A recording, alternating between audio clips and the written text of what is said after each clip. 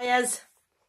So this story is called Conan's Woolly Body, and it is taken from the book Ancient Irish Legends by Padhraic O'Farrell. So the Fianna were a band of warriors who acted as bodyguards to the High Kings of Ireland.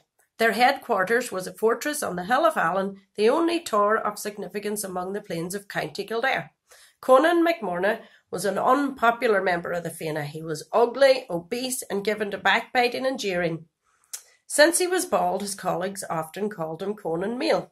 Consistently, he broke the tradition of generosity that prevailed among the Fianna, particularly concerning food. A glutton, he was always the last to leave the big table in the refectory. Unlike the others, he never removed his clothing, and everyone knew why. His body was covered with coarse black wool instead of hair. This is how it happened. Hunting in a strange forest one day, the Fianna happened upon a wide, bright track that led them to an impressive green-roofed palace whose walls were of some strange texture that sparkled. Curiosity drove them to call a greeting through its open door, but they received no reply. They entered, and in the main dining room they saw a huge table laden with shan gach gee agus nua gach bia, the oldest of drink and the freshest of food. There was silver tableware, and the dishes were piled high as if for a banquet.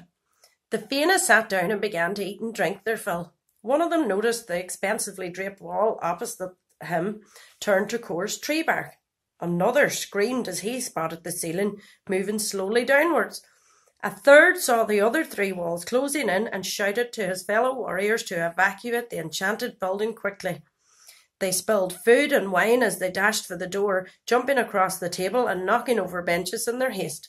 The second last man out looked back from the doorway and spotted Conan the Bald, still stuffing himself with food, even though he knew he was unsafe.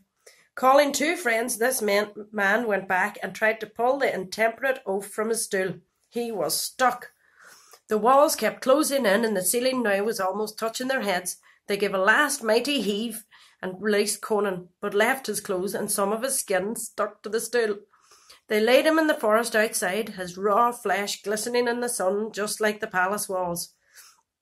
A shepherd, wending his way homeward, kindly offered a fleece from a black sheep to cover the unfortunate Conan. It grafted itself on, and that is how the glutton of the Fianna became woolly. So that's that. Thank you. Bye-bye.